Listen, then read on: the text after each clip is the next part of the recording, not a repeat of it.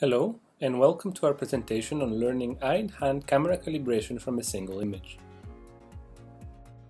In this work, we studied the problem of online extrinsic camera calibration using deep learning methods that are trained entirely in simulation for deployment in the real world. We consider three different approaches. Firstly, a direct regression method that predicts the extrinsic parameters directly. An input image is passed through a series of convolutional and dense layers to output an encoded representation of the rotation and translation of the camera with respect to the end effector. These outputs are then decoded and combined to give the final camera-to-end effector transformation.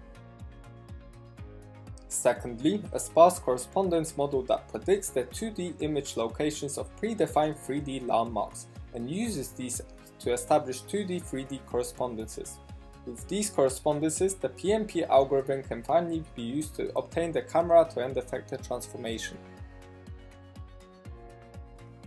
Finally, a dense correspondence model that relies on ICP to predict the final camera calibration. From an input image, we regress a segmentation mask of the gripper and a depth map prediction, which we combine to a segmented depth prediction output. Then, we use a direct regression model to obtain an initial estimate of the extrinsics. Finally, these outputs are combined along with a model of the gripper and the camera intrinsics matrix to solve for the camera pose with the ICP algorithm.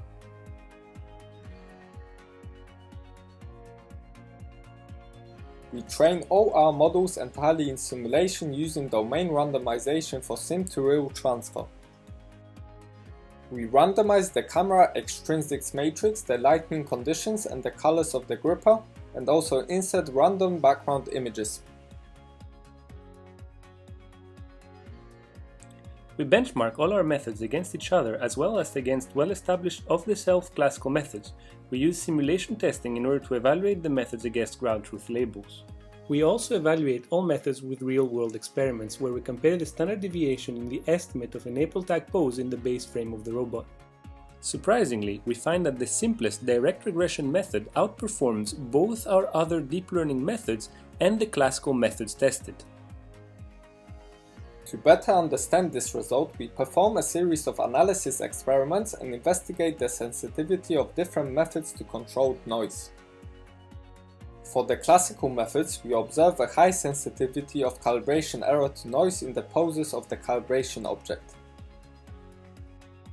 Similarly, for the sparse correspondence model, we notice that very small amounts of noise in the position of the predicted keypoints result in large errors in the final calibration. Finally, for the dense correspondence model, we analyze the output of the neural network. Although in image space the output looks convincing, in 3D space we notice that those outputs suffer from the smoothness bias of neural network predictions. This makes ICP fail to solve for the correct camera-to-end effector pose.